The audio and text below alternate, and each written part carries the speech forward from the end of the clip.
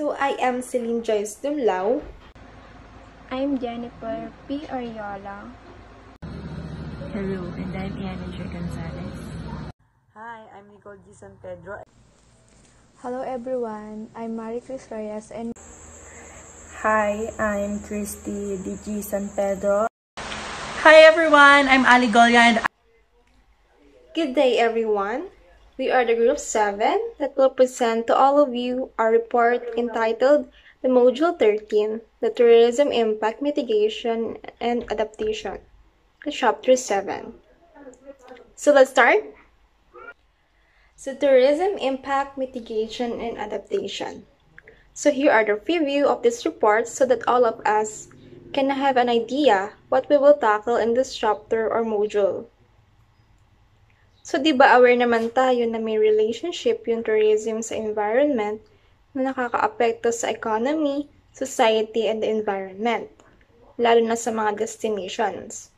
In this chapter, malalaman natin yung ano nga ba ang mga consequences ng pagkakaroon ng mismanaged tourism. Then, malalaman natin kung paano maiiwasan o makontrol yung mga yon. Also, yung mga epekto ng climate change, sa mitigation and adaptation, ma-highlight din dito. So the first topic in this chapter is the negative impacts of tourism. So syempre, pag may positive impacts, meron din negative impacts sa tourism. Kasi sinasabi na ang tourism ay double-edged sword. Kasi ang mga tourism products pwedeng maging good or bad effects sa atin. Pero nasa pagpaplano, build o manage kung paano natin maiiwasan yun.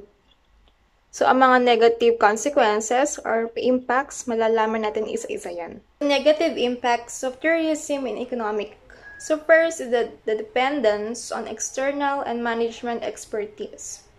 Second is the residents losing control of tourism to outside investors. Third is the residents being eased out of employment by outside workers. So, yung nawala na ng trabaho, mga locals dahil sa mga tao na nanggagaling sa ibang bansa. Then, the leakage due to importation of items to be sold in souvenir shops. So, ilag sa mga imported goods, di ba? So, sa halip sa ating bansa na pupunta yung pera nun, so kung saan pa nakakarating. Then, increased prices of food and other commodities. So, dahil sa extra demand, kaya tumataas yung presyo ng mga pagkain. At yung mga commodities naman sa extra demand sa local services. Then, over-dependence of tourism. So, yung masyadong nakadepende sa tourism. Kasi di ba alam naman natin na ang tourism. So, pwedeng malaking pera yung pumasok sa bansa pag in demand. So, pagka humina yung demand, so pwede yung makarating sa major economic crisis. Then the decline of traditional economic activities such as fishing and farming. So, sa halip na nag-i-invest sa economic activity so, sa tourism na daw halos nag-i-invest. So, nawawala na importance yung fishing and farming na importante din as a source of living. So, the negative impacts of tourism in social. So, first is the loss of privacy, intrusion in daily life. So, for example, ito yung mga tourists na nagpo-post sila ng mga pictures in social medias, showing people na hindi naman pumayag o walang alam na kinuhanan sila ng pictures. So, doon, nababiolate ng tourists yung privacy ng iba. Then, second is the irritation due to crowding, longer queues in restaurants, and traffic congestion. So, di ba pag crowded sa isang place, di ba, nakakairita minsan. Kasi wala ka ng space. So, due to crowding, nagkakaroon ng stress between the tourists and the residents. Saka minsan, di ba, pag traffic, di ba, pag sobrang tagal umusad ng mga sasakyan. Then, loss of access to beach and other natural resources by residents. Then, increased crime against tourists and residents. So, dahil sa crime na nagagawa, so it can lead to nababawasan yung attractiveness of one's destination. So, dahil doon, bababa yung demand. So, kasi syempre, may masasaktan both the tourists and the residents. So, for example, may na-hold up doon, o kaya may nagbarilan. So, hindi ka na pupunta doon, di ba? Siyempre, sa iba ka na pupunta na walang crime na naganap. So, then, the possible drug problem. So, alam naman natin na yung drugs sa atin ay illegal, di ba? So, yung mga tourists na nagdadala sila ng mga drugs sa ating bansa, di ba? So, kaya nadadagdagan yung possible drug problem.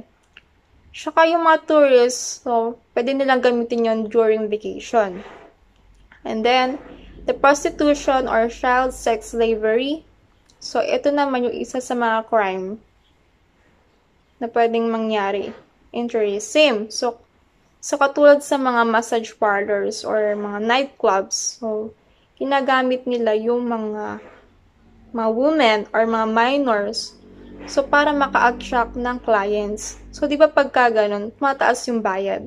So, ginagamit nila yung mga women at minors. So, para mapataas yung bayad sa service or kaya sa any business ng tourism. Saka mas involved dito yung mga international tourists. So, dito naman tayo sa negative impacts of tourism in environmental. So, first is that contributes to climate change through greenhouse gas emissions. So, yung nakakadagdag daw yung tourism sa pagkakaroon ng climate change through greenhouse gas emissions o yung gas na na-absorb ng radiation emitted from Earth's surface and mabalik sa Earth's surface na contributing sa greenhouse effect. So, yung examples ito, yung mga burning of fossil fuel, deforestation, tsaka tree clearing. The next is water pollution from untreated wastewater into the sea, both bilges leaching from septic tanks. So, yung pagkakaroon ng water pollution naman galing sa maling waste disposal sa mga hotels, ganon, sa mga factory, establishments, etc. So, dahil doon, pwede magka-pollution sa mga dagat, sa mga rivers, lakes, at iba pa.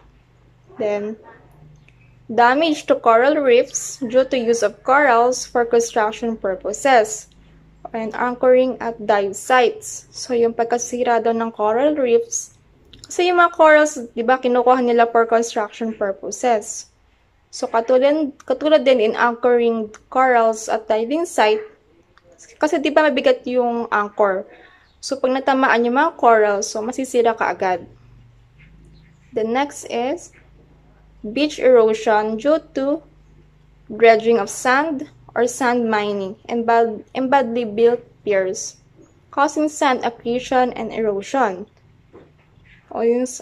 So, dun daw yung pagkasira ng dagat dahil sa ginagawa nila na sand mining, yung pag-extract ng sand for highly value of minerals na pwede gamitin sa mga concrete o mga highway, so para tumibay yung sa mga daan. The next is the overconsumption of certain species and animals. Next is the inadvertent introduction of alien species of animals, which become pests eventually. So, examples ito yung mga snakes in Guam. And the next is the loss of animal species due to demand for animal parts and taxidermy as souvenirs.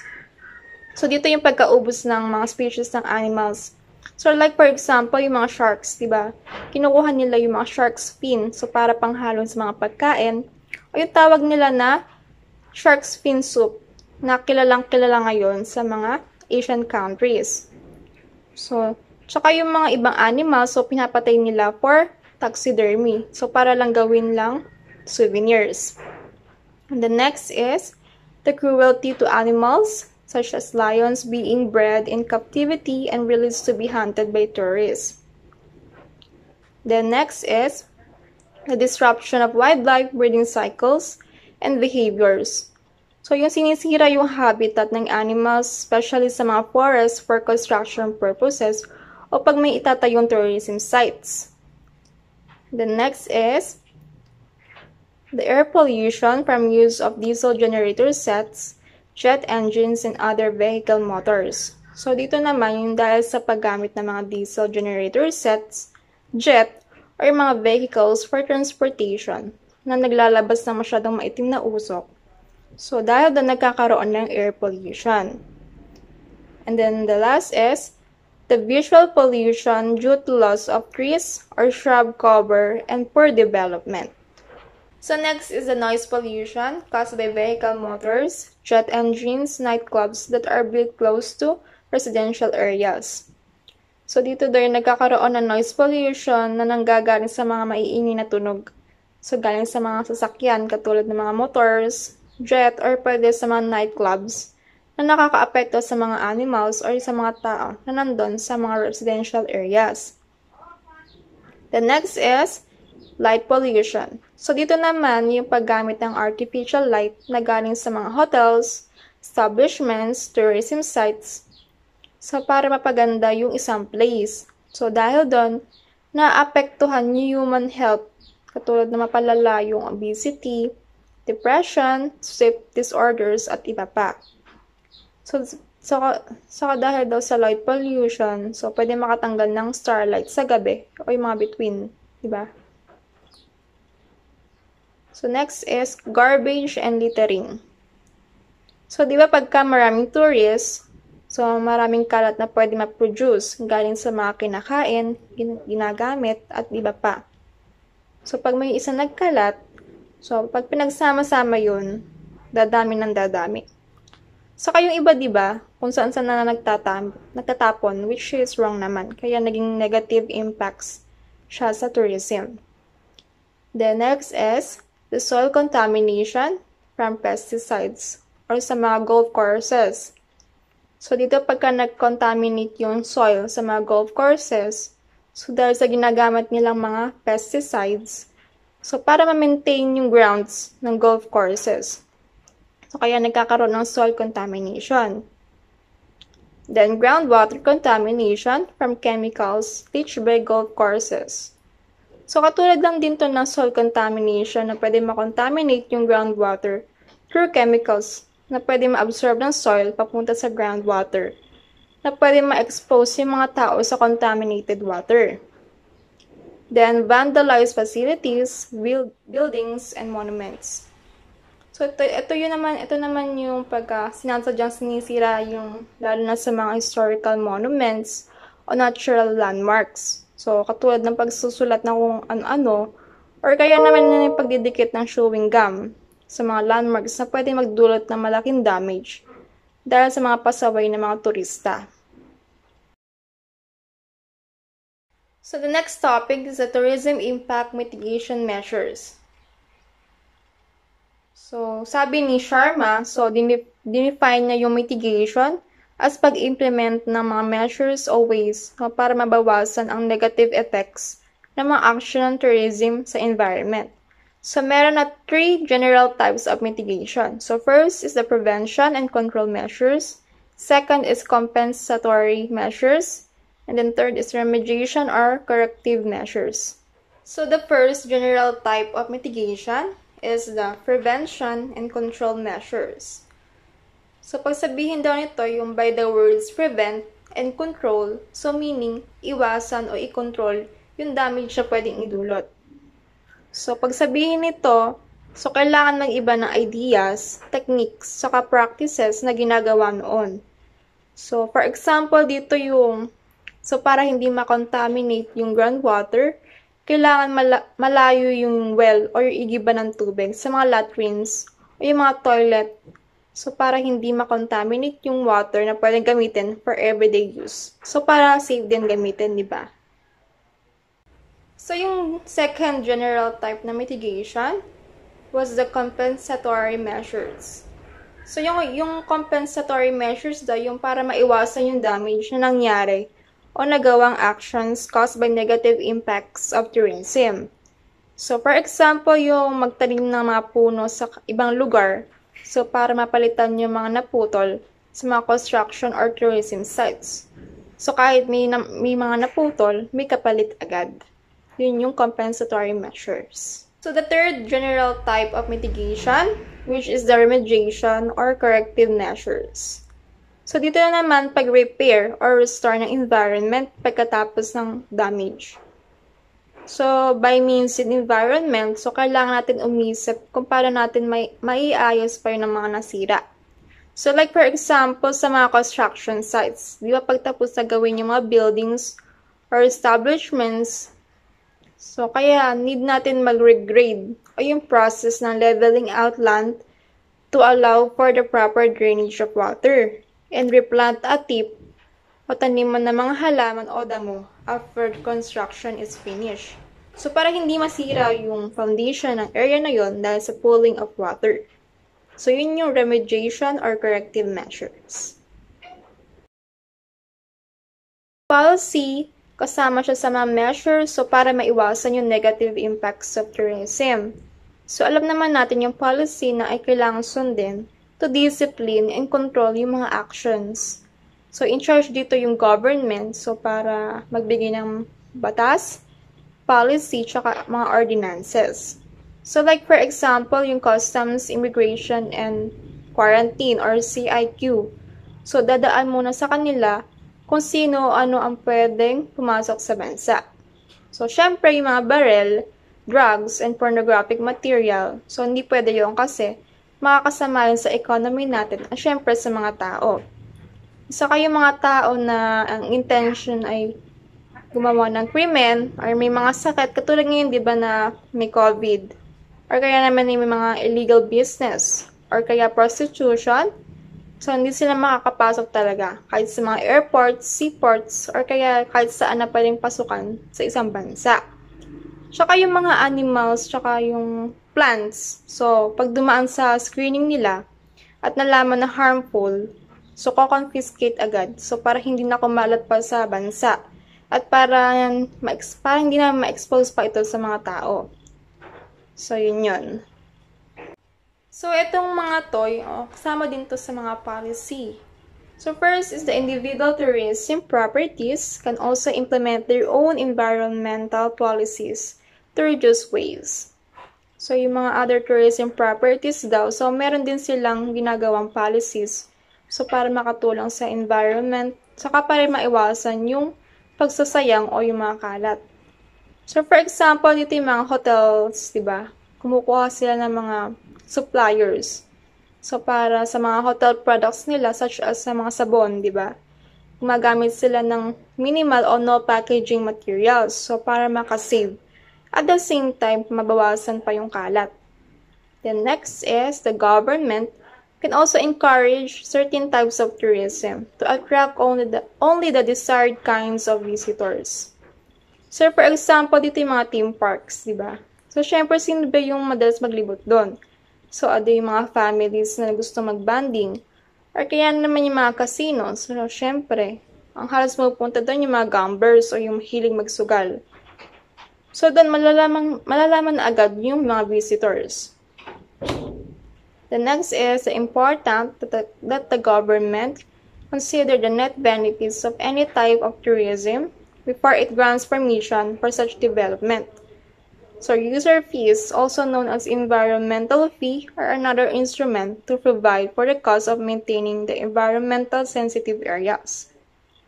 Kasabi naman dito, so importante na ang government mismo yung mag-recognize mga benefits ng tourism sa tao, sa environment. So, pag may bad benefits na pwedeng maka-affect sa, syempre, hindi dapat agad tatanggapin o papayagan. So, para maiwasan yung damage.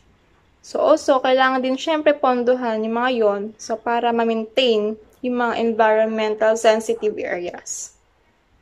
And that's all my topic. And Jennifer Arola will be the next reporter. My topic is all about the technology. So, isa din daw yung technology na naapektuhan at malaki daw yung impluensya sa tourism.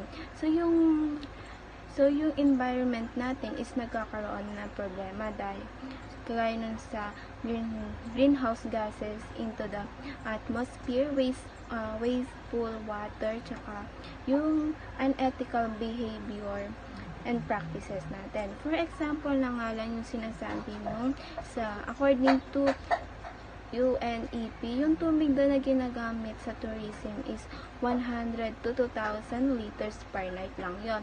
At mas malaki yon kaysa sa normal na consumption sa tubig. Sinasabi din na mas malaki pa daw yung nagagamit din ng mga taga-Europe. Tapos yung mga large hotel na resort na star hotel, madami din sila nagagamit na tubig or nako-consume na tubig. And then, ito yung mga primary water consumer, yung golf courses, and irrigated gardens, swimming pool, spa, wellness facilities, and guest room. Is yung mga technology na nakakapagbawas or nakakapag-stop sa laganap ng environmental problem nga natin about sa technology. So, ito yung mga example niya. Yung LED lighting, motion sensing flash and lighting, solar photovoltaic, wind wave, hydro and geothermal power, keycards in hotel, hybrid cars, electric bicycle. Malaki daw yung tulong ng electric bicycle tapos trend na power by grid. Yung electric bicycle is nakakatulong siya para mabawasan yung pollution, yung problema sa traffic, noise nuisance, air quality, and yung climate change. Tapos, according kay Swiss Railway, nakakatulong ang paggamit ng tren as transportation ng power by grid para mabawasan yung carbon dioxide compare naman sa car at eroplano. Dahil yung carbon dioxide ng tren is 1,000 km is 0.0021 kg compared naman sa car na 0.133 at sa aeroplano na 0.154. So, ang next is yung green design principle. Ito yung sinasabi is yung paano nila mape-prevent yung negative impacts. Ito yung mga, kunwari magpapatayo ka ng mga building, ano yung mga dapat mong stage or paano mo siya susundin. So, ito yung following guidelines were taken from the Royal Australian Institute of Architects Environment Policy Sustainable Design Strategies for Architects. Pre-design and site planning stage. Number 1 is tignan muna nila yung lugar na pagtatayuan nila ng building. So, mag-conduct sila ng environmental impact statement. So, dapat i-check nila yung availability ng public transport. Then, makipag-ayos sila sa government para alam nila yung mga opportunities pa na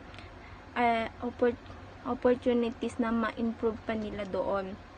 And then, explore no-build or non-structural options or use the existing facilities. 2 is sabi dito, is hanggat maaari, panitilihin nila yung vegetation and topsoil, and then restore habitat, i-minimize yung construction practices para hindi siya gaanong gumuho yung lupa. Number 3 is paggamit ulit sa mga gusali. Di ba kasi yung ibang nagpapagawa ng building is dinidemolish nila. So, dapat daw kapag may building na nakatayo na, is gamitin na lang ulit daw yon. And then 4 is yung position building. Position building, ito yung itatayo is dapat tama. Dapat nasa tamang position yung building kasi lalo itong gaganda dahil may easy access ka sa water, materials, at solar at wind. Example nito is yung sa bansa natin na tropical country. Kaya yung bubong ng bahay natin is naka-overhang, landscaping, artificial lake, and courtyard.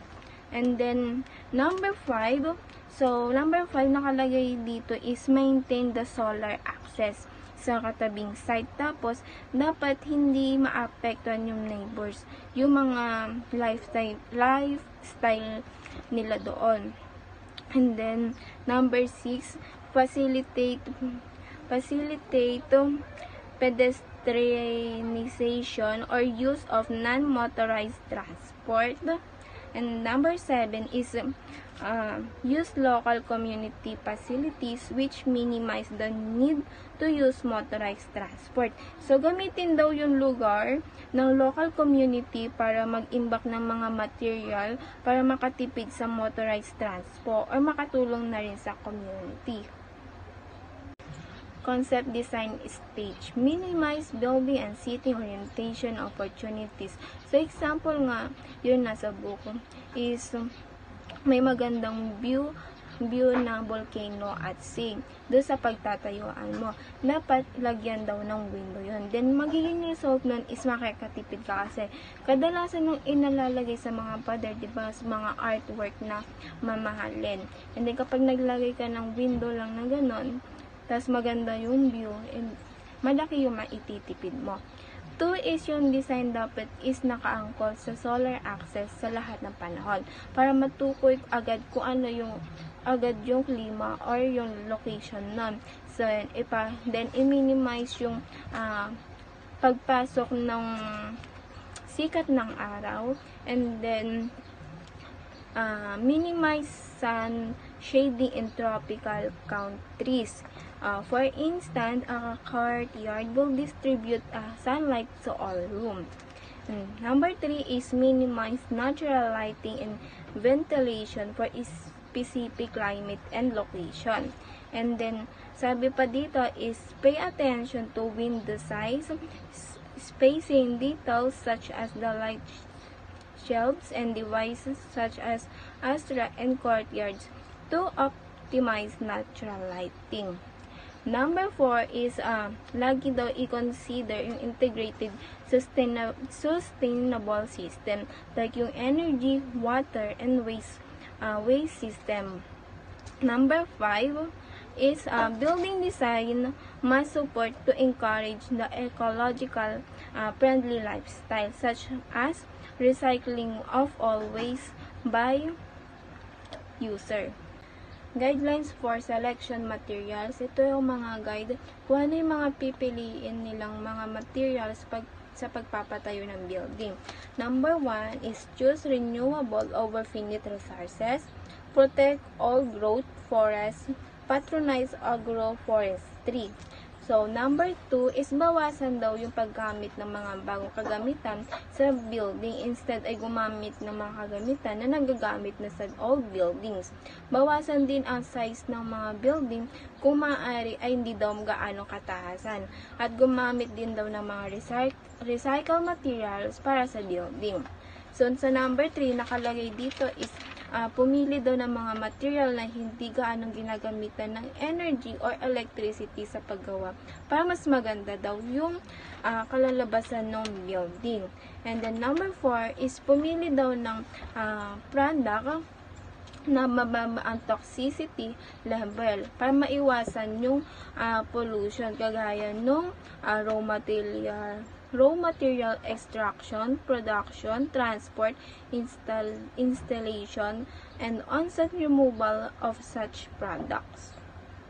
Planning for energy use. We have three types of planning for energy use. One is encourage or reduce power consumption through passive solar design such as natural clothes drying facilities. From the word planning, it is basically thinking of what is happening. So planning is to make sure that all we are going to do is on the line. So yung number 1 po dyan is yung hinihikayat daw ang lahat na matuto kung paano daw reduce ng power consumptions. Like, for example na lang dito is yung pagda-dry na lang natin ng clothes. So instead of using dryer or we should use the natural wind and the heat of the sun outside. So ihang na lang daw natin yung mga clothes natin. By that, we can help to reduce the power consumption po sa atin din. And number 2 is select energy efficient appliances and high efficient site and sensor system. Select energy o pagpili ng tamang appliances para sa ating mga bahay to reduce power consumption. Also make sure that it is high efficient as sensor system.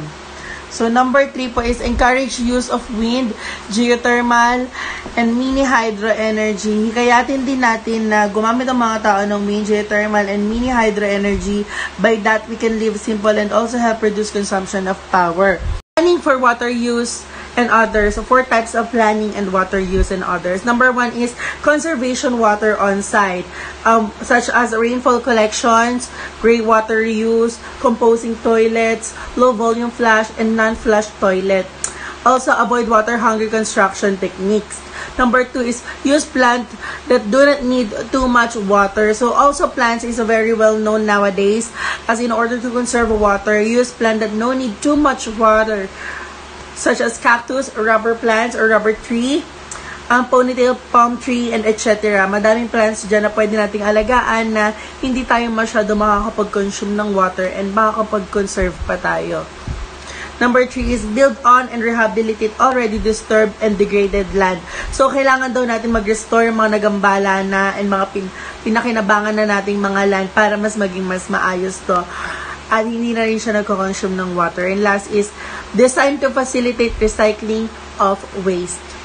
Sinasabi dito is kailangan na ang mga bagay is on place. Kailangan din siguraduhin na ang water ay dumadali ng maayos. Kailangan din na ang mga lugar ay nasa ayos para mas preserve ang topsoil and flora and fauna. So, for those who don't know, flora and fauna is referred to plants and animals in the broadest sense of words. Yun. So, number 2 is specify on-site waste minimizations, require all demolition material to be recycled, ensure construction and subcontractor sort on-site waste recycling, give preference to supplier who take back and recycle offcuts and waste. This is to minimize things or mas palitin it. Also require all demolition materials para sa para materials na gagamitin para sa recycled. Also, kailangan din ma-sure na yung mga contractors and subcontractors ay na-sort on na yung places or yung site para sa waste recycling. So, yung number 1 is dapat yung nilalaman ng building operation, manual gaya ng mga basic information tungkol sa building at sa mga equipment ay mabigyan ng consideration pagdating sa pagbibigay ng serbisyo. Like sa pagbibigay natin ng service. Pero parang yung pagkakadesign sa building, like for example, yung building is yung mga windows niya, nakaharap kung saan sisikat yung araw. So, tendency doon, maiinitan yung mga customers natin or yung mga nag-a-avail ng packages natin. So, need din natin mag-provide ng extra cooling or like yung sikat ng araw masyadong maliwanag kapag umaga. Kaya gagamitin mong curtain is yung mga blackout curtain, which is yun naman talaga yung mga ginagamit kapag mga nasa 5-star hotel tayo, right? Hindi yung maninipes para di magising yung customer sa hotel or hindi sila ma-disturb sa lighting ng araw. So, yung number 2 naman is, I don't know which client this is referring to, pero I'm assuming client as in yung mga electricians, civil engineers, architect, and etc. Other outsourced service, if ganito ibig sabihin lang yan, is ask for opinion sa mga expert and work with them para makabuo ng mga paraan para mapangalagaan yung building. For example, is kung sabi ng electrician na wag bibili ng appliances na higit 220 voltage para ma-prevent mag-short circuit yung mga saksakan, or if sabi ng civil engineer na para di mabilis masira yung wooden flooring, dapat every year pinapatungan ng varnish, ganon. So, yun naman talaga, di ba? We need to learn from the expert. So, kasi kung susunod tayo sa mga sinasabi ng expert, mas mapapangalagaan natin yung buildings natin and mas mapaprevent yung mga pag-short circuit at saka pagsira ng mga flooring. Tourism Development Standard, dito ay pinapaliwanag ang mga batas sa Pilipinas tulad ng National Building Code PD 1096 na naglalaman ng mga gabay para sa pagpapagawa ng mga infrastructures para mas matiyak na pangangailangan ng turismo. Ilan sa mga sumusunod na mababanggit ay kinuha din sa Sri Lanka Standard Development Authority. So here in avoiding element hazard, importante yung kaligtasan. Kaya naman sa pagpapagawa ng mga infrastructures and buildings, mayroon humanap ng safe place or ligtas na lugar. So, maraming natural na kadahilan na dapat isipin tulad ng klase ng lupa na tatayuan or kung nasa fault line ba to or mabilis bang bahain yung mga lugar. Kasi naman, kung mabilis nga naman bahain yung mga lugar, so sino pa mag-check-in sa building mo? Sino pa pupunta sa mga infrastructures mo? So, like for example, dito is yung mga hotel na kung gusto mong maganda yung view mo, sa matataas na lugar mo siya ilagay or i-elevate mo siya para mas maganda yung maging view mo while you're having a vacation. Kailangan mo din na i-analyze sa mga engineer yung lugar if yung soil niya is stable ba or unstable or landslide prone yung area. Tourist talaga yung main customers na pinapatayo natin. Of course, hindi nila ma-enjoy yung view ng lugar na pinuntahan nila. So, kailangan consider din to. For example nga is yung mga windows ay nakatapat siya sa mga beaches or mga views na kung saan mo man lang siya ilalagay. Kung sa city skyline, may nakatapat sa mga famous landmark like mga Tour Eiffel ng Paris, ganyan. So, di naman kailangan lalagyan mo ng balcony para isa sa mga selling point mo is yung beach sunset, diba? Or yung skyline landmark. All you need to do is the proper positioning of the windows sa mga cottages mo. Building height, so yung height ng building or yung dami ng palapag na nakadepende sa lugar na pagtatayuan at sa atmosphere na gusto mo. Halimbawa kung gusto mo ng mas natural or homely yung feeling, dapat hindi mas mataas sa mga puno yung building. Minsan naman, mas maganda yung mataas na building para maiwasan yung mga natural disaster na tinatawag natin or mas ma-prevent natin yung mga natural disaster na yon. Mas maganda yung matataas na building nga dahil nga doon. Tapos tulad ng if ever is sa tabi ng dagat, need natin doon ng mas mataas na building kasi just in case na magkaroon tayo ng bagyo, ng mga storm surge, tsunami, at least mas safe tayo kapag nasa taas kaysa sa mababang area. Yung building setback sa pagkakaintindi ko is yung nakalaan ng layo or distansya ng isang building mula sa dagat or sa isa't isa para sa kaligtasan and para na din sa privacy or privatation ng isang tao. Hindi mo gugustuhin magtayo ng resort na malapit sa pangpang dahil sa banta ng tidal waves or ng mga tsunamis at iba pang risk. Sa iba daw, 12 meters dapat ang layo, tapos sa iba, 500 meters. Depende sa natakdang ligtas na layo. Sa mga cottage naman, dapat 10 meters layo sa isa't isa para nga dun sa mga privacy na sinasabi ko. Para kapag nagkaroon ng sunog or any problem na nangyari dun sa isang cottage, hindi agad-agad kakalat yung apoy or kung ano man yung problema na mangyayari like may gulo, may away, hindi agad-agad siya makaka-istorbo sa mga katabing cottages. Maganda din yung distansya para umiikot daw yung hangin sa buong resort mo. Kasi nga naman pag dikit-dikit yan, ang init, 'di ba? Kasi parang hindi nakakahingi yung nature. So, mahalaga yung landscaping at dapat talagang kasama siya sa plano kapag magpapagawa ka. If may mga puno na mahalaga, dapat ma-replant sila. Pag may mga endemic na halaman or halaman na dun lang sa lugar na yun tumutubo, maganda itong gamitin kasi distinct siya sa lugar na yon. Like sa Thailand, yung hotel na tinutuluyan nila,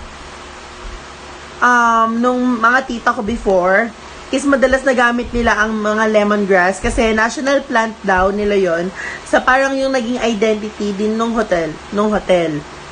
So, dapat pangalagaan yung mga scenery, yung natatanaw ng guest sa bintana or yung una nila makikita pagpasok, ganun. Example po dito ay yung SM Cabanatuan. Makikita po natin doon na meron basement parking. And ang car parking spaces, dapat meron lang po siyang 2.4 meters by 4.8 meters with a minimum area of 30 square meters per space for open car parking. Adequate parking spaces for buses should be provided. Whenever possible, parking should be located off-street and to the side of or behind the building. Usually, makikita po natin yung mga parking area nasa gilid ng kalsada or basta nasa gilid po ng mga buildings. Example po dito ay yung mga nakatayong mga buildings, offices, or mga houses, etc. Siyempre, kailangan po nasa ilalim yung mga wirings nang sa gayon ay hindi maka-distract or maka-istorbo sa mga tao na pumupunta doon. And nang sa gayon wala din po madisgrasya. Example po dito ay ang wood na nag-originate from commercial forest plantation and not from primeval forest. Ang mga coral blocks ay dapat iwasan sapagkat nag-aambag ito sa pagkasira ng kapaligiran. Another example is Malay traditional house style with steep roofs and decorative woodwork which are featured in many public buildings in Malaysia. Dito sa road, syempre dapat itong i-disenyo para sa kaligtasan at kasiyahan ng mga panauhin. Kabilang isang buong sistemang walkway ng pedestrian at sapat na pagsasalang-alang para sa lighting and planting. Planting Inskip and Kallenbergen, ipinapakita ang mga sumusunod na ilan sa kanilang recommendations sa kung paano dapat paunlarin ang mga resorts.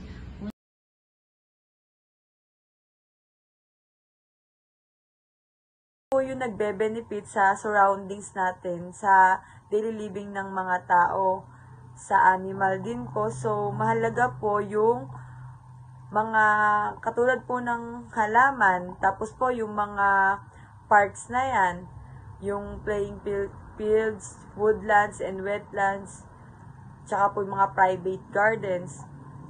So, isa po sa mahalaga sa araw-araw is yun nga po, yung green infrastructure na yan, na nagbibigay ng buhay sa atin. In infrastructure, the integration of plants in the urban environment. So, makikita natin dito is yung roadside vegetation. Merong mga puno sa may side nun. Sa may rooftop ng building is may mga plants. Sa may courtyards, may mga tree. Sa street trees contribute. Meron din urban parks, street vegetation. So, kasama talaga sa daily living ng tao yung green infrastructure na yan. Hindi pwedeng mawala kasi po kailangan natin ng fresh airs, tsaka sila yung nakakatulong sa mga tao para mas makahinga tayo ng maayos, ng fresh, tapos nagbe-benefits din sa ating lahat. Kahit sa hayop, ganun din. So, eto po yun. Kaya mahalaga na pangalagaan natin yung mga nasa paligid natin, hindi lang yung ibang bagay, kundi eto, yung green infrastructure nga.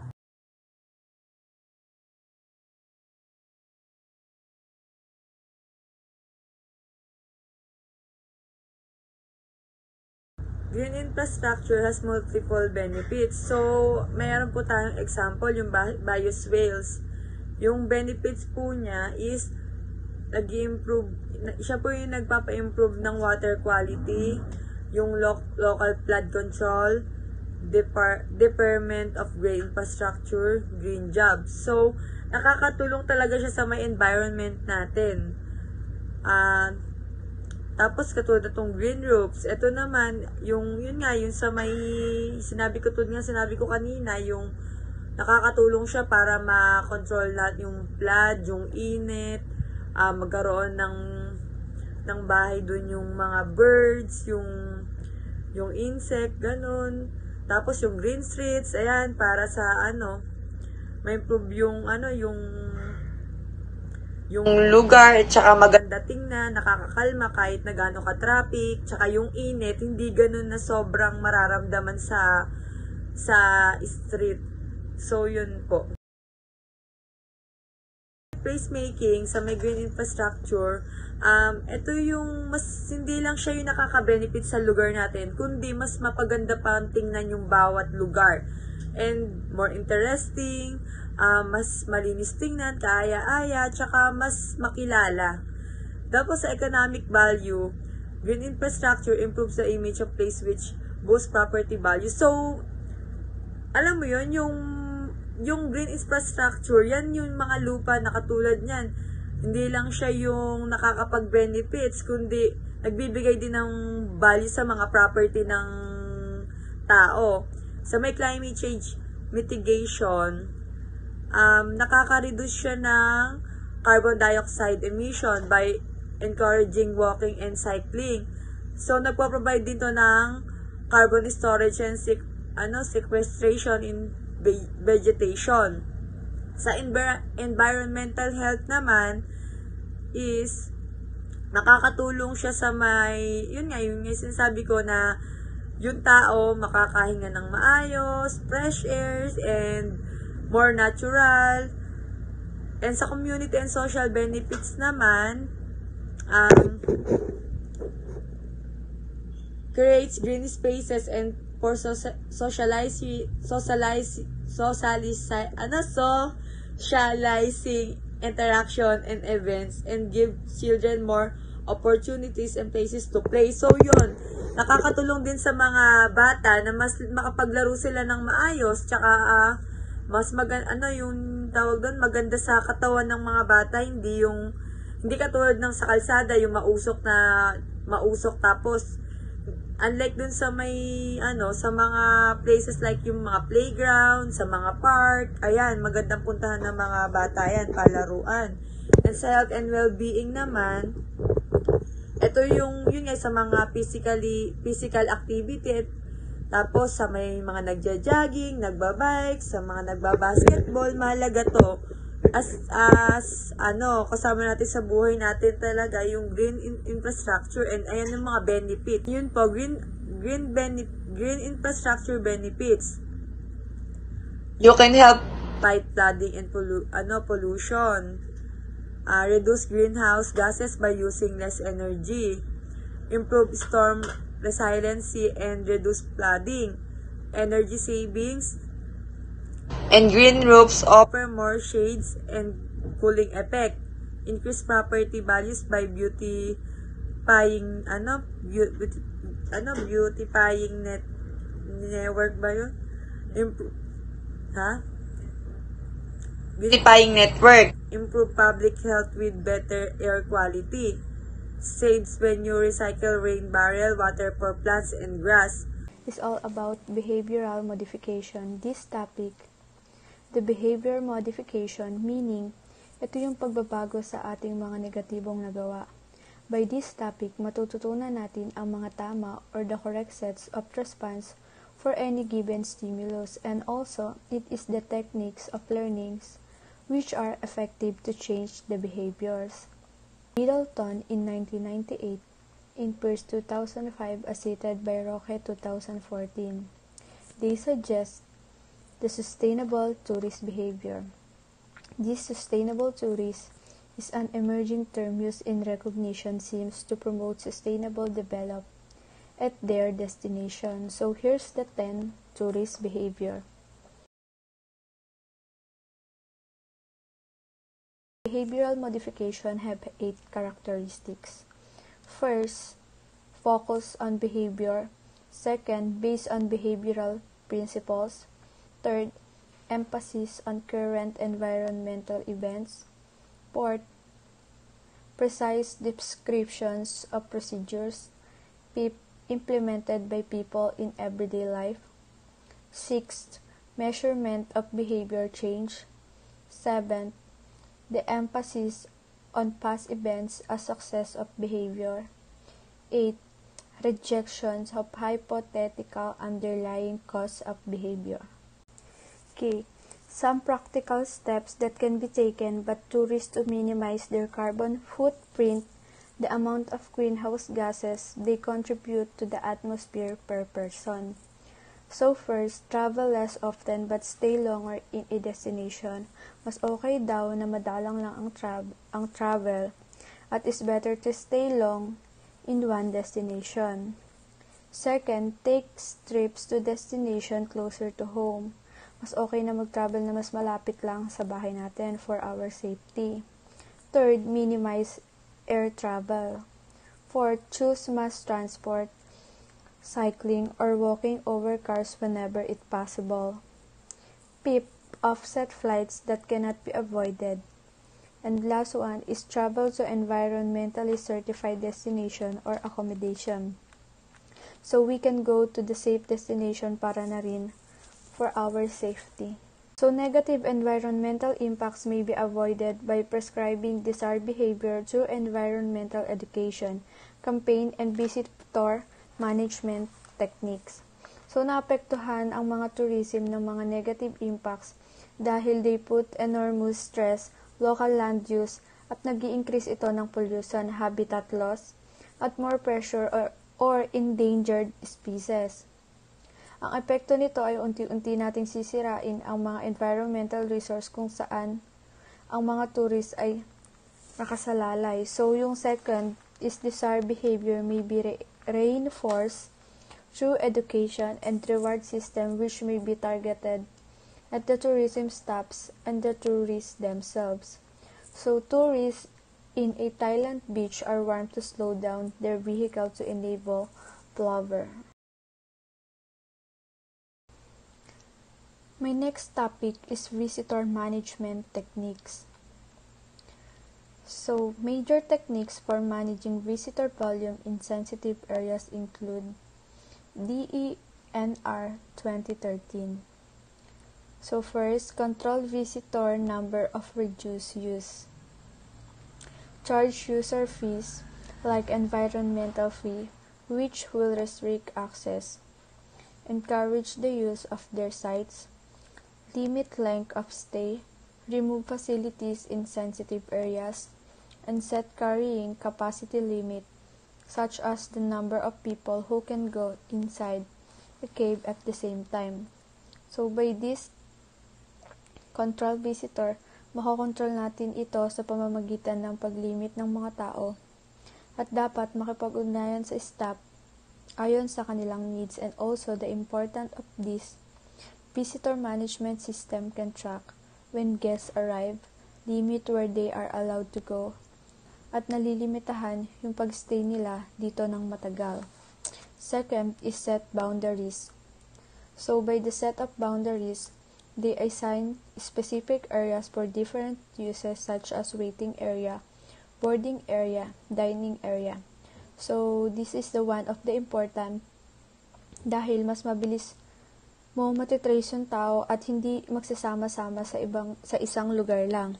So, locate facilities on durable sites and concrete use by clustering facilities in one rather than the whole protected area.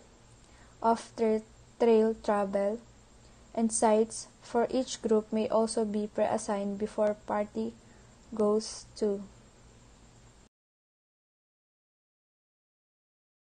So in this last slide, we have hardened sites to reduce erosions, maintain and rehabilitate resource, meaning close certain areas for a certain period to allow ecosystems to recover. And the last is prohibit vehicles and certain types of equipment. So this helps prevent damage to trails and vegetation and reduce noise that can disturb wildlife. And also limits the number of people who can sensitive areas. And that's all.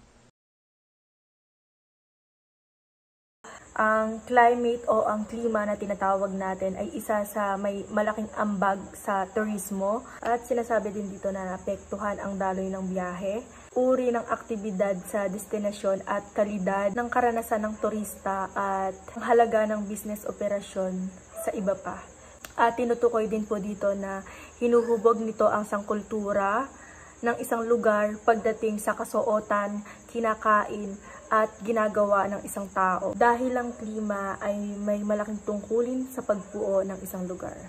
So next is, sinasabi nila ang climate change ay ayon sa pagbabago or ang sinasabi nilang changes, averages of daily.